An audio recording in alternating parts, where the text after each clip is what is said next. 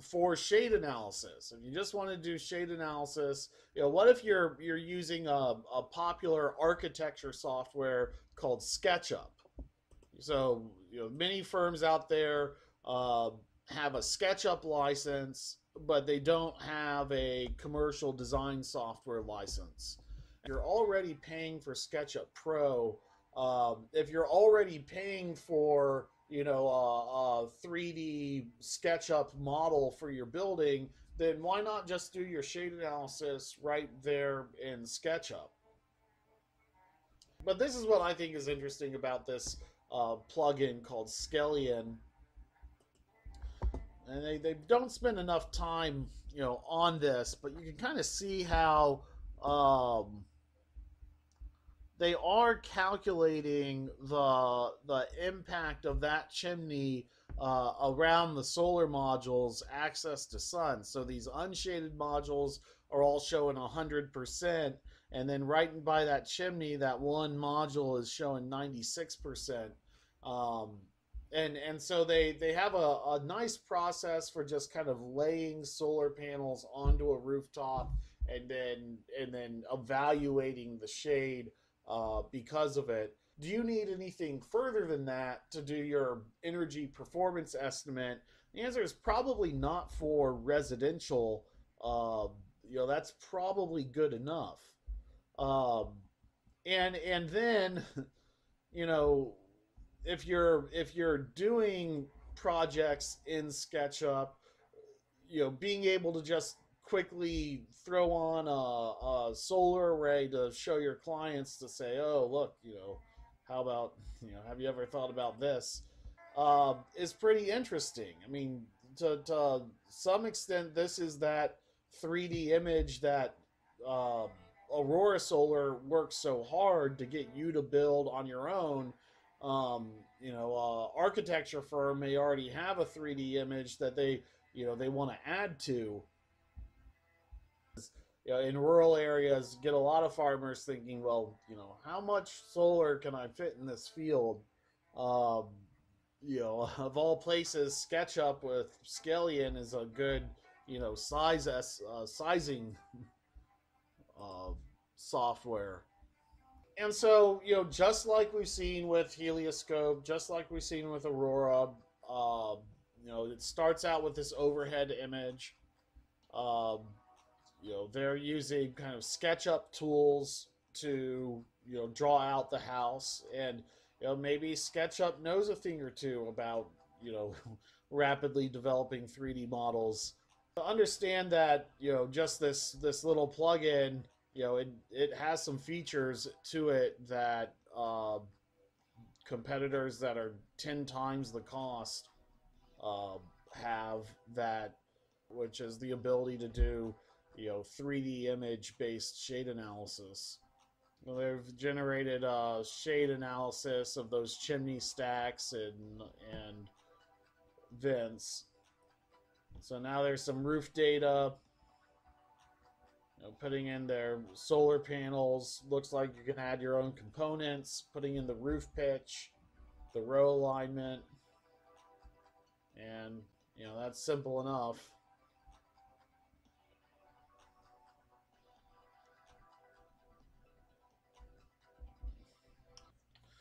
So here, the problem with some of these design softwares is you want to know, like, well, how granular are they calculating? Are they just, are they really analyzing the shade on each panel, or on the roof? Scallion is actually a module level shade analysis.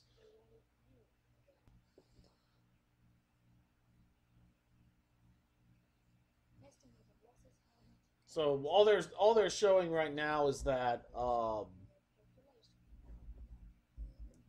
they modeled, they colored those sections of the arrays a little bit earlier in this video, and now they're showing you the production of those colored sections, so you can actually differentiate between like the west surface and the east surface and the north surface, and get production values for those different surfaces, which is something you can't do in PV Watts by itself without manually uh, doing the model 4 different times. And so that's kind of neat that they're set up to intercept PV watts that way. And I guess the other big guys are too. I'm just impressed with Skelion from the fact that it does, you know, as we've said before, shade analysis, but kind of on the cheap. The caveat is you have to already have a SketchUp Pro license. And so here, what they're showing is, the PV Watts interface. They have this standard system loss number of 14%, and shading is only 3% of that. And so what Skelion is doing is calculating the shade percentage on the array and then sending that to PV Watts, and so it will adjust that shade percentage number accordingly.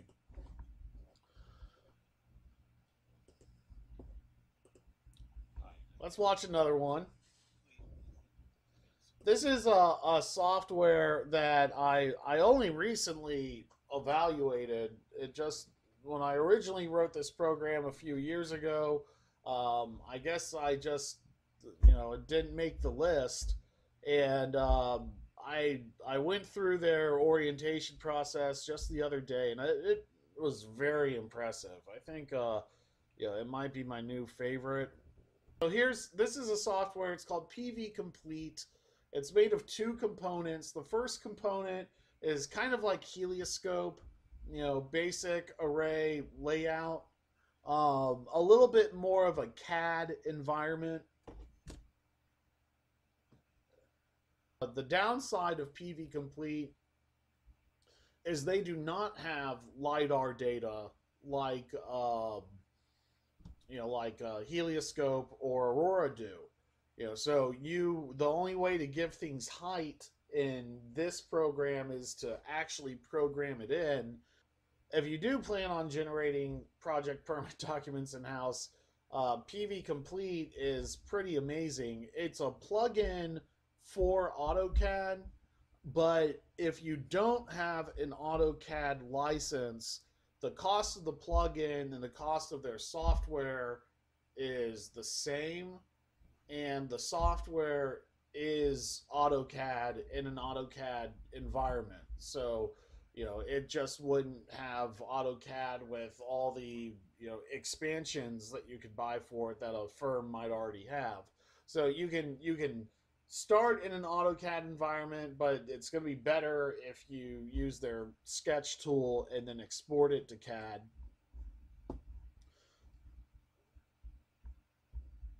But in terms of when I say it's a true CAD environment, I mean they have different layers for everything. So they'll have a layer for their wiring diagram, and then another layer that is actually the wires between the panels for planning your wire runs and calculating your wire distances. Um, why don't we fast forward a little bit? What they're showing here is that they they feel like the way they portray different versions of jobs, one where you use manufacturer A, one where you use manufacturer B. Um, here they're stringing the array, and kind of they go for a snakes in a basket approach for this. They have an auto stringing option. It's all exportable to CAD, and so they're counting the panels, they're counting the modules. They have some plugins with racking companies to count the racking balance of system material as well. Um, conductor footings and links of conductors are now not being user inputted but generated from the line diagram itself and then exported in a way that is kind of procurement friendly. So now they're going into their single line diagram tool. It's real easy to, if the line diagram generated something that was there originally but needs to be changed, like a solar production meter that was added in later, or otherwise needs to be removed. Um,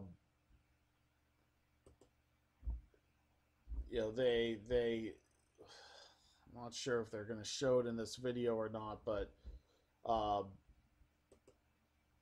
yeah, there we go. Just need to be a little patient. So they're going to take this production meter and say, that's not the production meter how I wanted it, with an external disconnect switch. We don't want a meter there, or we want a meter only, or a fuse disconnect switch, or no disconnect switch, or no meter. And it now that conduit there, it has the ability to have the disconnect switch inserted into it, and then we got a fused disconnect switch. um Top feed panel versus a bottom feed panel.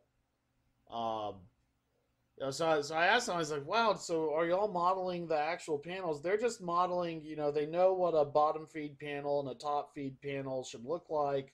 And, so you can go in and put in your own model numbers, but, they have the drawing there ready for you. And if they don't, it's a CAD environment. You have AutoCAD, you can use it within that context. You can make your own templates and save them for later use in that CAD environment if you have a particular balance of system material item that you like but no one else does, that they don't have modeled.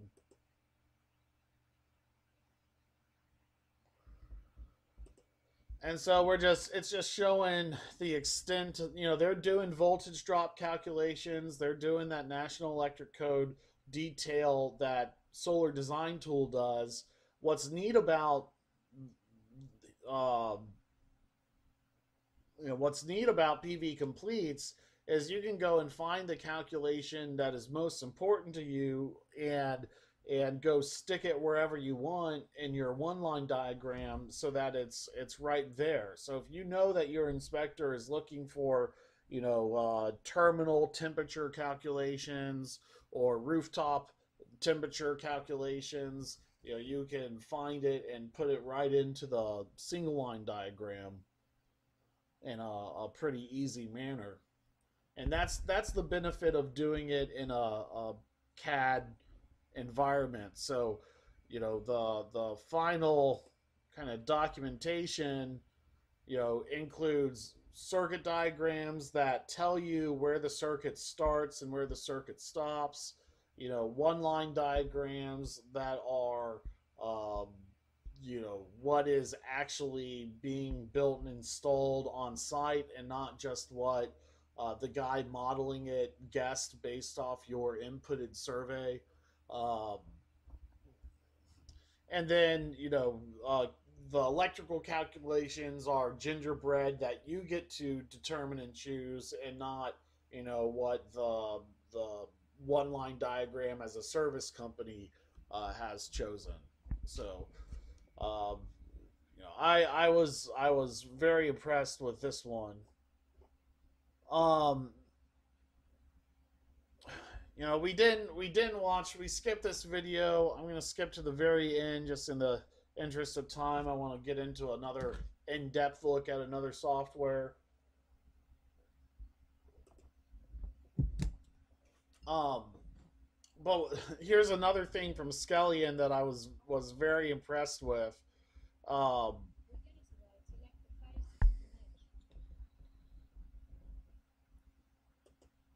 and so what it is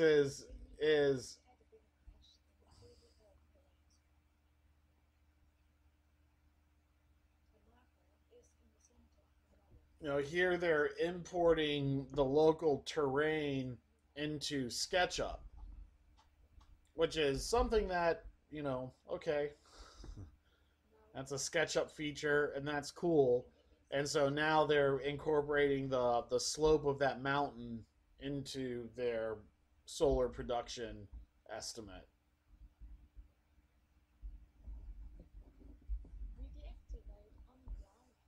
So that's pretty cool, even far away mountains. Racking design.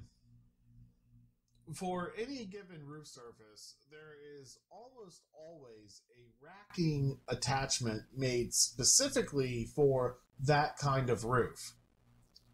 The standard way to attach to a shingle roof is to use a flashed L-foot mounting bracket with a lag screw standoff that is integrated into the flashing, which slides underneath the shingle. It is not a perfect process. In new construction, it is much better to plan the project and mount the flashed attachments as the roof is being shingled rather than after the fact. Otherwise, you have to get up underneath the shingle with a pry bar and pry out roofing nails during installation. There are above the shingle mounting systems, as well as tile replacements, clips for standing seam metal roofs or corrugated metal roofs, or even sealed standoffs designed for penetrating through metal roofs. Some racking has better integrated cable management than others, but the whole system is pretty much the same. A rail is attached to the L-foot, and then solar panels are clamped down to the rail. Mid clips that space and clamp down the solar panel onto the rail between two panels, and end clips that go on the very end secure the module frame down onto the rail. Additional components help with the grounding and splicing of the rail together. Pro installers will stagger the L-foot attachments to hit every rafter going across a roof, with consideration to the maximum rail span between attachments, as well as the wind and load considerations that might require the system to use less than the maximum span of the rail between attachments. Like inverter sizing software, racking manufacturers provide online design tools to assist in the racking design and bill of material development.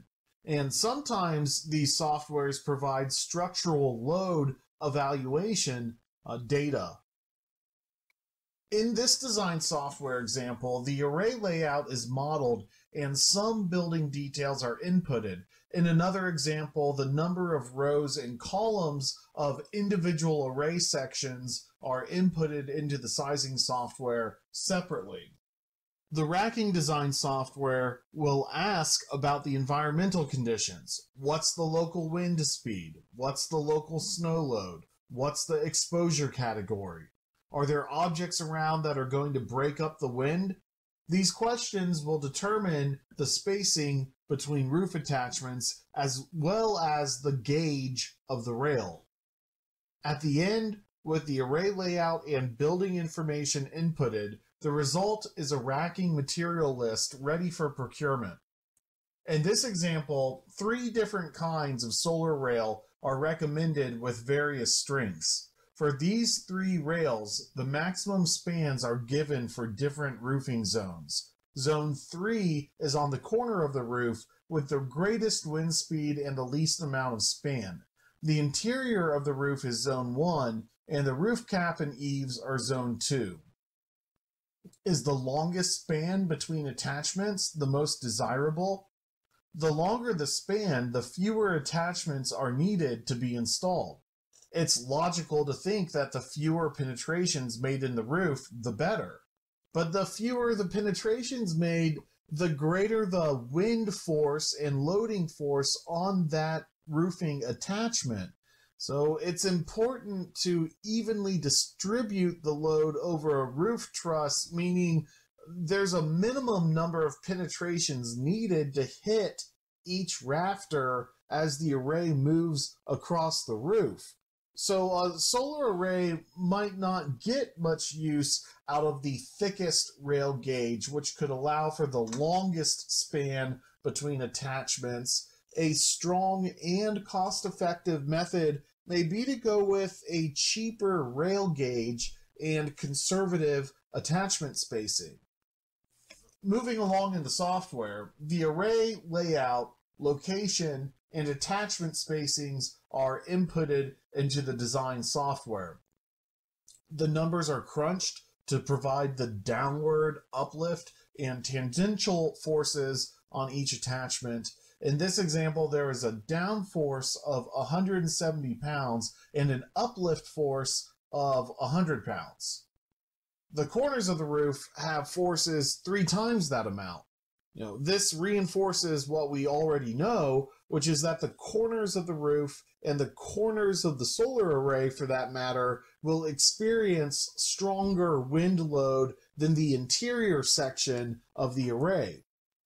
Moving the solar array in a few feet from the exterior perimeter of the roof will reduce the load on the solar array, but even so, the corners of the solar array will experience greater wind load than the interior of the solar array. Finally, the rail is selected and the racking material list is produced. The report provides how many sticks of rail are needed, as well as the associated clamping hardware such as mid-clamps, flashing, lag screws, rail-to-rail splices, grounding straps, and other odds and ends.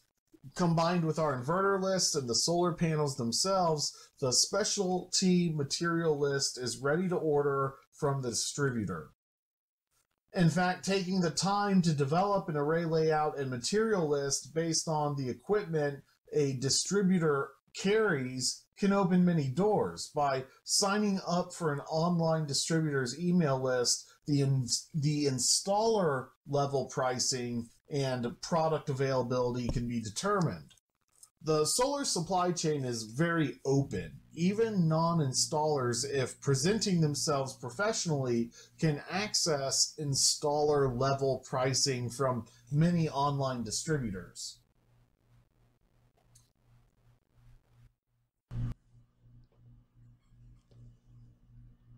Aesthetic considerations. I tend to work in lower priced energy markets and find myself having to strike a balance between price and cost effectiveness. I don't care much about solar panel efficiency or even which of the brand name manufacturers I use. I'm comfortable with generic solar panels, and honestly, I'm more picky about inverter quality or racking type. I like the kind with integrated cable management. But the one solar panel upgrade that I always recommend to residential customers is to get an all black solar panel, which have a black frame instead of a silver frame and a black plastic back sheet instead of a white back sheet. Lower end all black solar panels exist. They will still have grid lines on the front of the solar panel, although those lines fade with distance. Top shelf all black panels can look like a rectangular piece of pitch black glass, but they cost a pretty penny too. So I tend to go more for mid-range all black solar panels on residential rooftops to produce a good aesthetic, because as they say in fashion, black never goes out of style.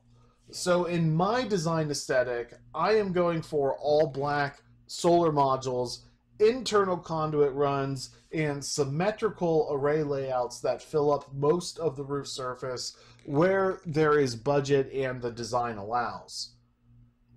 The only error that this solar installer made in this picture is that there's a plumbing vent kind of hidden right here in the middle of the array. The design obviously called for a continuous row of solar panels, but the designer missed this painted black roof vent that is sticking up out of the roof. So by the time the installer gets there, they're simply stuck with putting a solar panel out at the end of the array instead of where it was supposed to go. Maybe the client says, well, it's on the back of my house, so nobody will see it.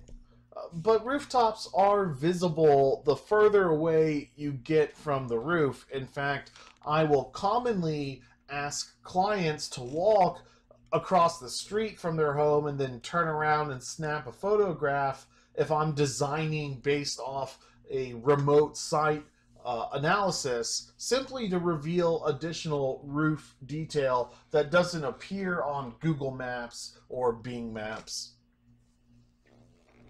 It is possible to simply replumb the vent on top of the roof. Roofing vents are required to be a certain height off the roof to assist with gas dissipation. So installers might want to give the vent stack a little haircut with a bandsaw, which might be electric code compliant but could violate other parts of building code the electrician doesn't know about. To maintain plumbing vent height, it is a simple matter of rerouting the pipe underneath the array and out the top, accomplished with two 90-degree bends of plumbing pipe.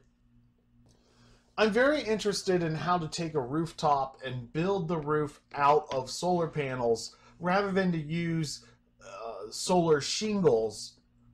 Solar shingles are not readily available, and the ones that do exist are not widely considered cost-effective despite the marketing hype. My opinion is that the solar shingles that are on the market don't look any better than having all black solar panels on the roof with an array layout that prioritizes aesthetics. To achieve a hover-like effect with the solar array, with all the cable and racking tucked underneath the array rather than sticking out the edges, the racking cantilever span from the racking design software is important.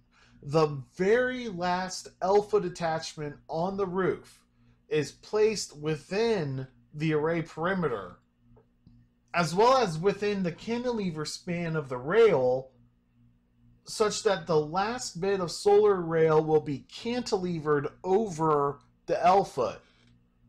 The last solar panel on the array lands on the rail, and then the array may be cut to length with a cordless bandsaw. This effectively hides the racking underneath the array perimeter.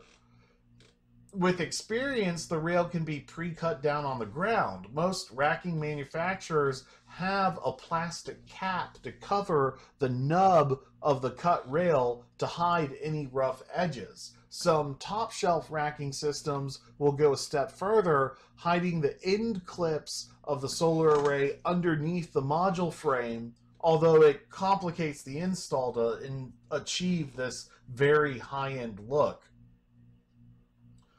The other part to making the roof array aesthetically pleasing, which is important for resale value, is to use internal conduit runs through the attic. Internal cable runs are no more complicated than external cable runs across the roof. Internal cable runs make the solar array look better on the roof, and it keeps the conduit and cable off of the hot exterior of the roof.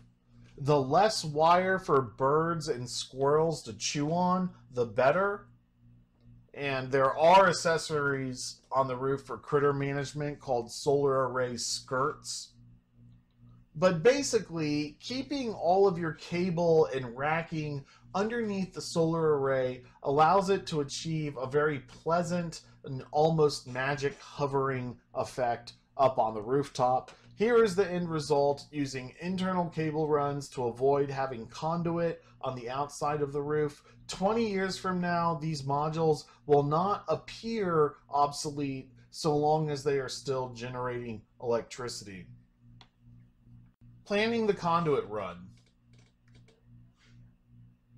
In the northern hemisphere, it is common for solar to be on the south side of the roof, but exterior electronics such as the outdoor solar inverter should be kept out of direct exposure to the sun, and so are commonly mounted on the north, east, or west side of the building, typically along the existing electric meter. My preferred method to achieve an internal cable run involves a high material, but because it takes a direct route through the attic, it turns out to be no more expensive than routing less expensive conduit alongside the exterior of the building, taking a longer path to the point of interconnection. Attics are uncomfortable to work in, but so is a hot roof.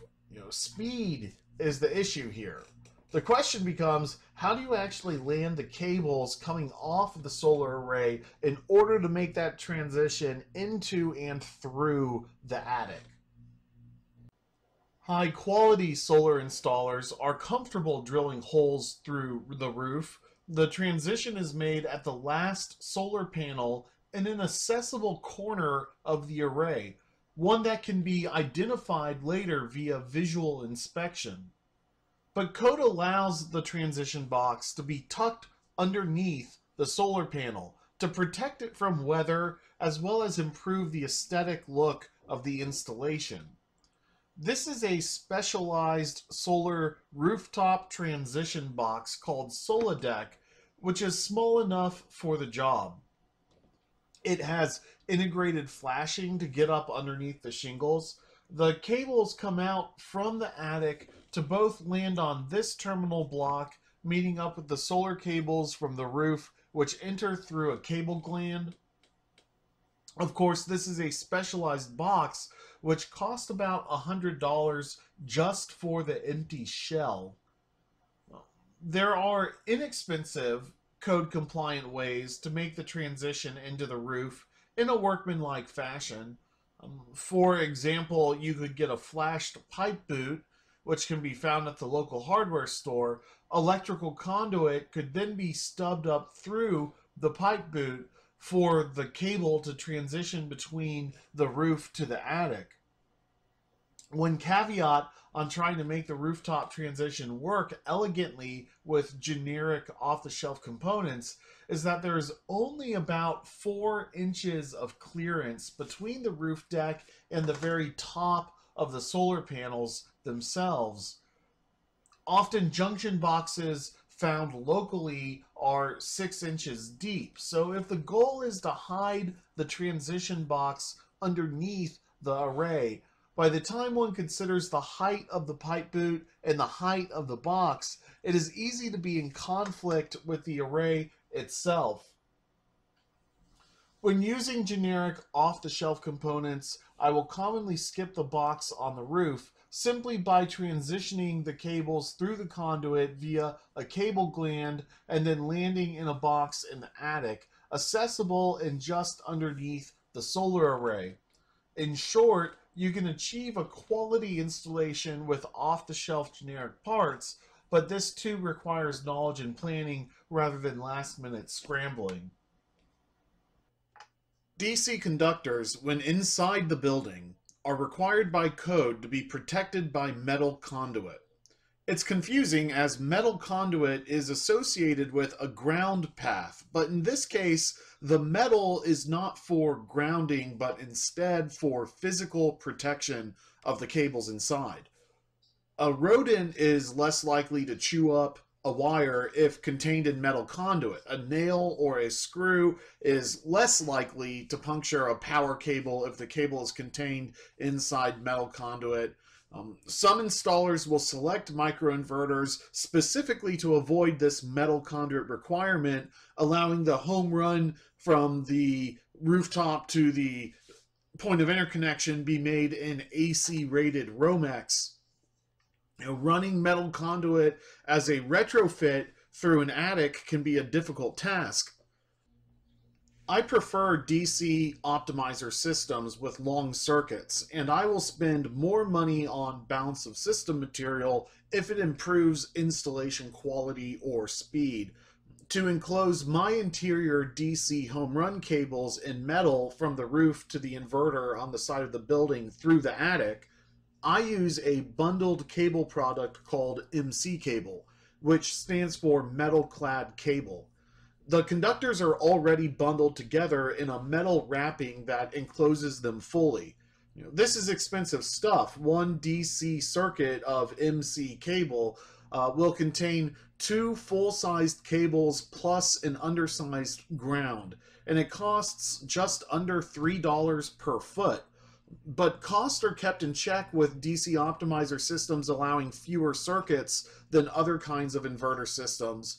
You know, my favorite MC cable has 4 full-sized cables plus an undersized ground at about 350 per foot, which would give me 2 circuits total with 2 positives and 2 negatives plus a ground. It is expensive, but it can be quickly routed through an attic while meeting the DC metal requirements, making the code compliant installation go very quickly. The MC cable can be landed on a Solidec box and then run through and out the soffit on the underside of the roof eave on the north side of the building where the inverter is landed.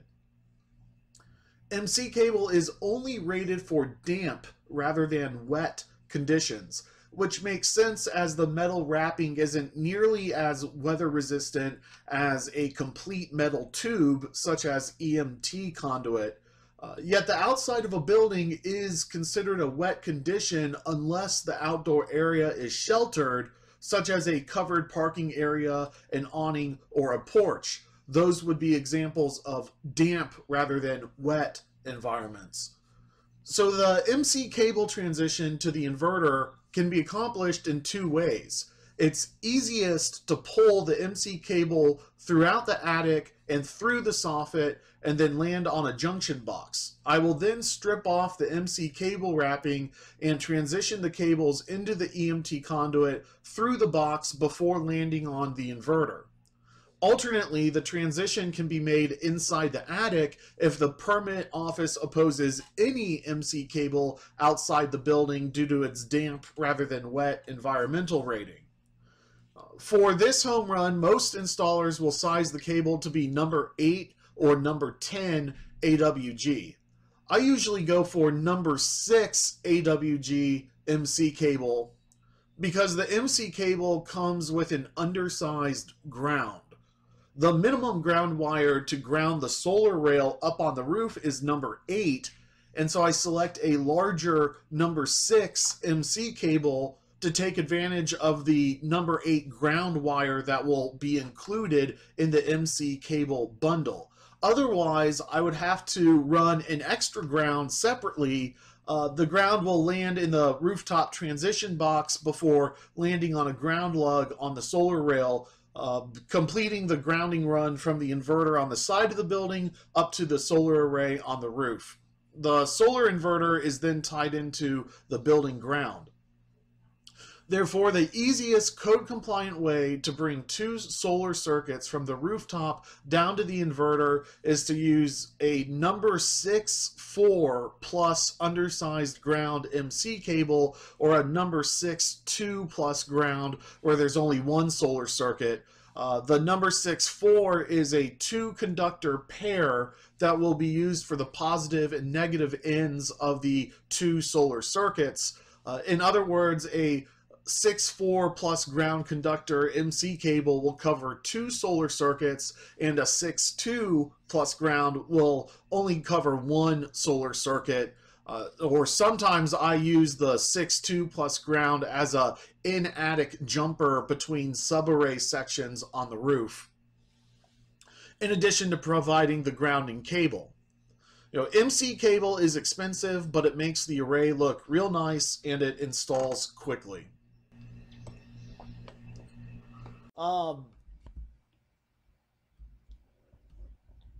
Right before we finish, there's one more software I want to show you.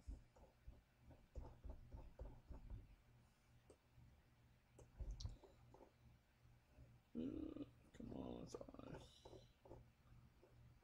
where are you? There we go. Which is SolarGraph. And SolarGraph says we do shade analysis, we do permit documentations, and I'm not going to spend too much time on them because they're more on the sales side of things. You know, before I bash them, I want to compliment them because users, for what they are, have really good experiences with them from what I've found. but there's some solar reviews companies out there.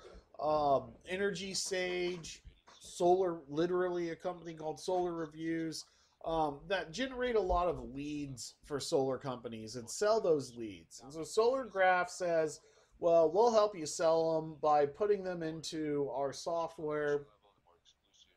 And here they have, installers are purchasing leads for projects, right within the software. So a marketing company gets the nibble on the lead, they sell it to SolarGraph. SolarGraph sells it to the installer. The installer is now getting project leads from within the, really what you would call a sales software, but it does have some design elements to it. So the question is, are the design elements good enough to run a solar company off of?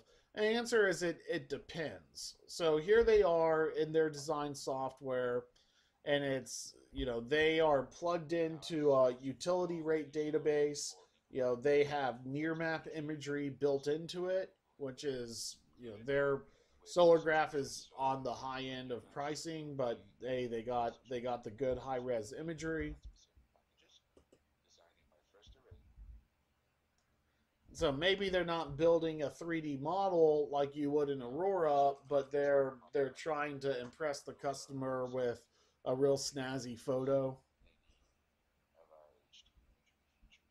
If I say real snazzy, I'm saying what an installer who looks at fuzzy satellite photos all the time would say is real snazzy. Maybe not something, you know, your impression this photo might not be high definition. And so we see SolarGraph's array layout tool is a little bit more rinky-dink. We're just saying, okay, we're gonna do it in this area. We're still doing offsets. It's kind of like a solar design tool that we saw at the beginning. It's just kind of a clunkier array layout. And so the next thing is SolarGraph says we do shade analysis.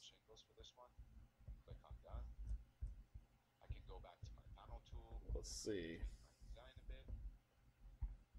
How are they doing their shade analysis? I think I'm not even sure in this example they're doing it. So we're gonna, just very briefly, what they're showing here is they're really focused on being a sales tool, and Helioscope does some of this stuff too. Um, but they're trying to be even more of a sales tool than Helioscope, where not only are they generating the lead within the software, they're generating the proposal. They have integrations with solar finance companies built right into it. So uh, Green Sky and Lone Pal are very popular, widespread solar financing companies. Uh, they're making it so you can buy the permit set right within the software. And the questions are very similar to the questions you would get, filling out that survey that we saw at the beginning for Solar Design Tool. So this is, they're using they might be using PV Complete in this survey to develop the line diagram for you, but they're not doing it within the software itself.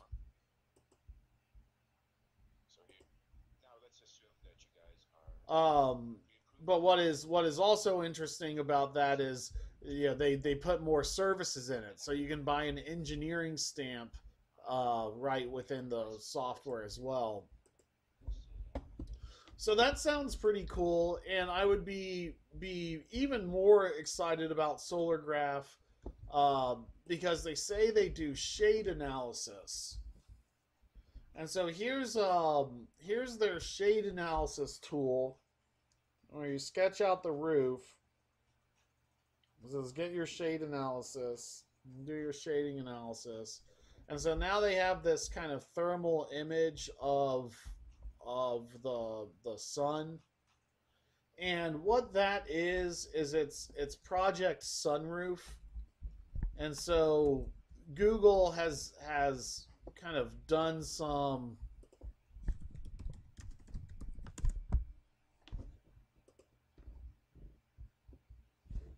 some mapping, and if I put in, let's just go with rural Mississippi and say check my roof, I get this mapping too. But when I go and fill out the form, it'll say, we're not actually available in your area yet. And so, I can tell that these are sunny, and this image is useful enough to say, hey guy, you might normally press the bounds of doing, east and west facing arrays, but this west facing array right over here by the tree line, you need to stay away from that one because that's getting shaded. And so it is good for me to kind of look at these images to tell me, absolutely where I should not put a solar array. But it's not in most cases. If I wanted to go get any more additional information,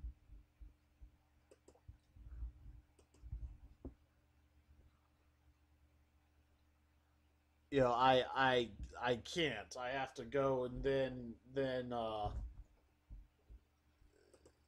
you know figure out.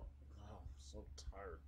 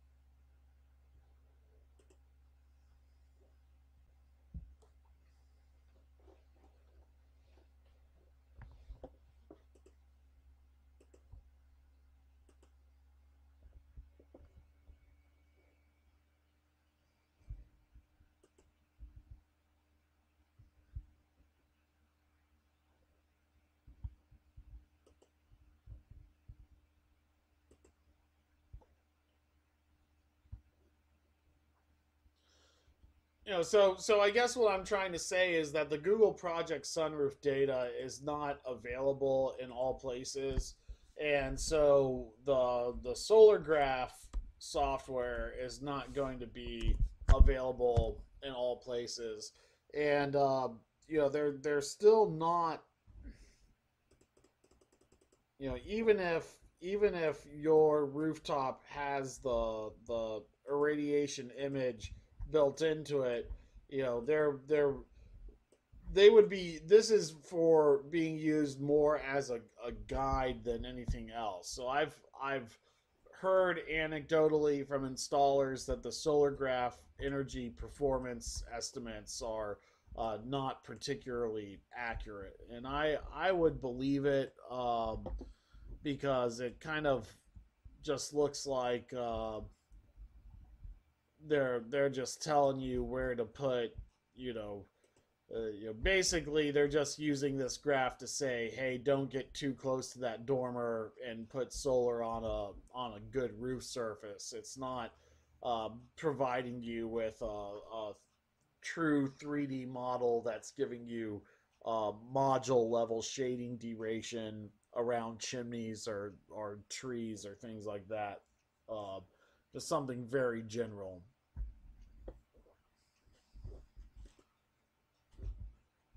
Okay, very last, I'd like to end with a little trick I use in Google Earth. You can, Google Earth has a ruler tool in it. Click on a portion of the map, click on another portion of the map, and you get the distance between two objects.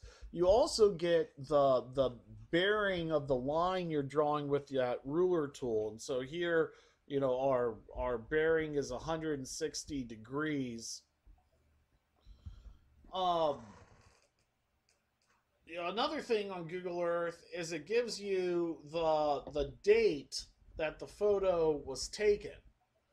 And so if I know the bearing of the shadow and the date, I can use what's called a sun angle azimuth chart. You can find these online. The U.S. Navy office makes a really good one to put in the location where the photo was taken. So here we are putting in the date the photo was taken, and the bearing of the photo is 160 degrees, at on November 24th. So November 24th, in my location, when the sun is at 160 degrees, that photo was taken at 10:30 when the sun is 27 degrees up in the sky. Well, if I know the sun's 27 degrees up in the sky and I know the length of the shadow, I can use trigonometry to get the height of the tree. And so, if you're doing just kind of a spitball shade analysis, you're going to be giving yourself plenty of clearance, hopefully. But you can, use Google Earth to get some estimates of trees. If you have a flat area and Google's ruler tool, you can determine the height of nearby trees. When you're doing that, don't forget to also compare the height of the tree against the height of the house, because rooftops are a good, 12 feet or more up off of the ground.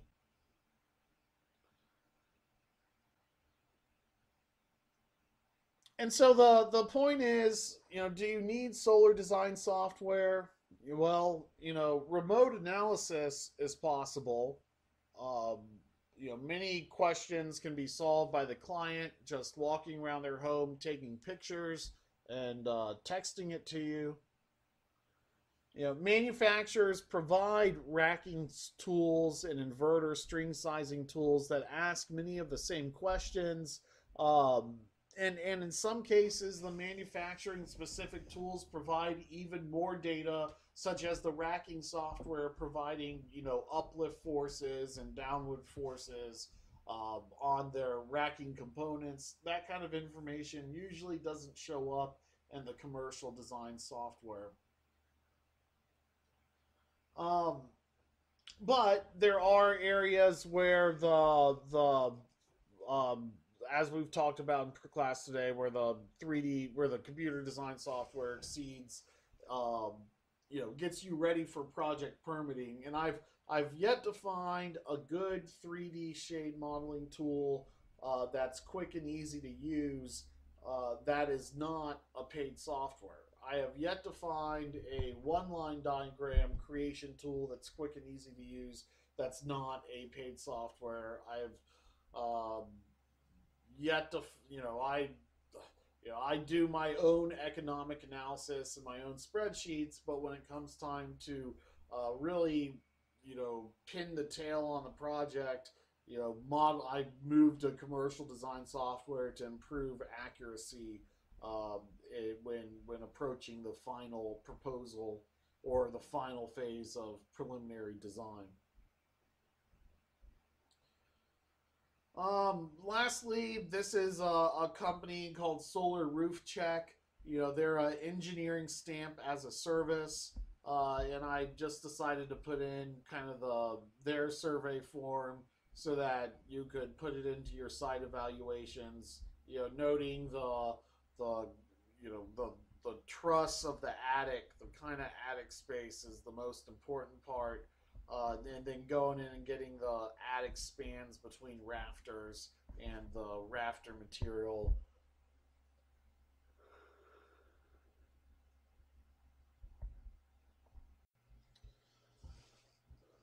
So in conclusion, calculating the performance of the solar array for every 15-minute period for every day, and then putting on top of that a variable rate electric rate structure that changes by the day of the week. Trying to calculate that all by hand, you're going to make a mistake. Um, Trying to do all the electrical code calculations by hand, you're going to make a mistake. The solar design software has advanced to the point where it is more accurate than what a human can do on their own. there's a wide variety of tools out there. It's really just a question of budget. And while software fees that range from 100, solar design tool is 50, but a lot of these guys start at 100 and some go up to 300 a month. That sounds pretty expensive from a monthly subscription fee. On the other hand, how much is a 3D shade analysis on a $20,000 solar project worth? It can be catastrophic if you skip over it in some cases. In other cases where you don't have any trees around, you might not need the shade analysis, but you may only need a one line diagram for project permitting. So, depending on what you need for how your company functions in the industry, might determine your best software purchasing package. And across the board, there's very little out there to help a designer with batteries other than economic analysis. On a brighter note, substantial amount of this project documentation can be conducted off-site.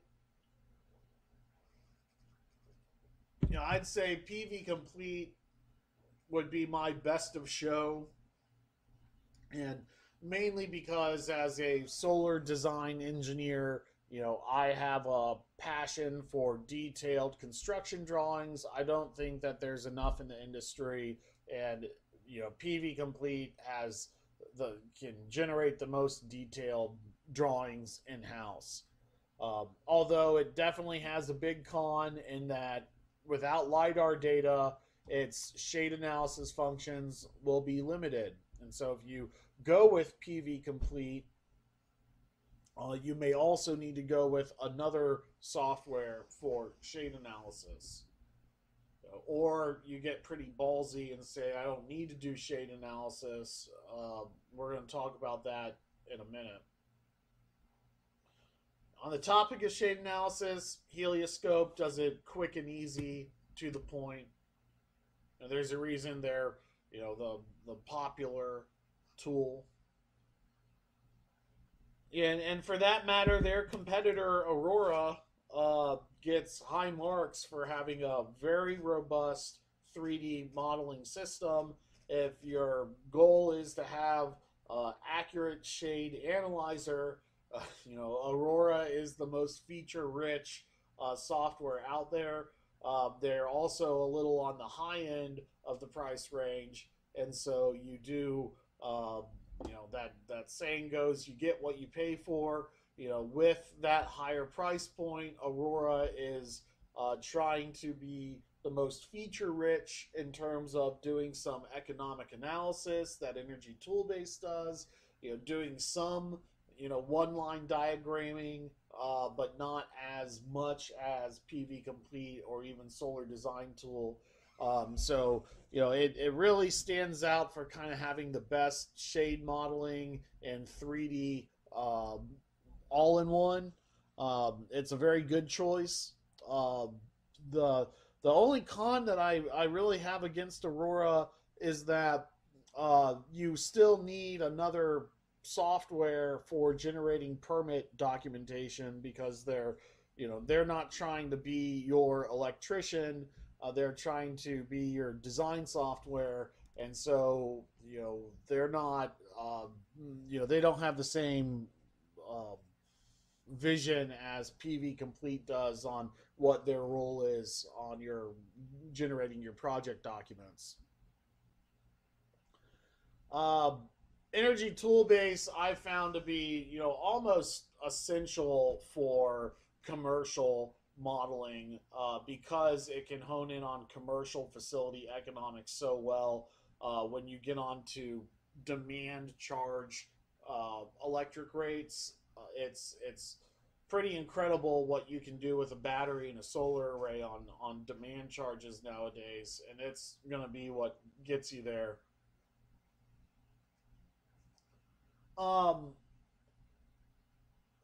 Pylon is a popular software in Australia.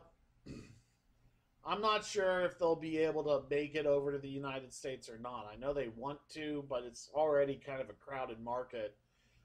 The reason why Pylon is popular in Australia is because Nearmaps is a pretty expensive high resolution imagery software company, and Pylon has more affordable high resolution images. So, uh, I thought I'd point that out.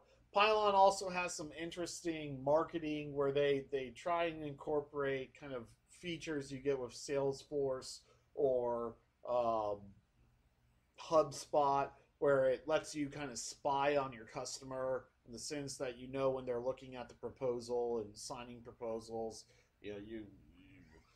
With all these online forms, you can kind of behind the scenes already know what your customer is spending time on.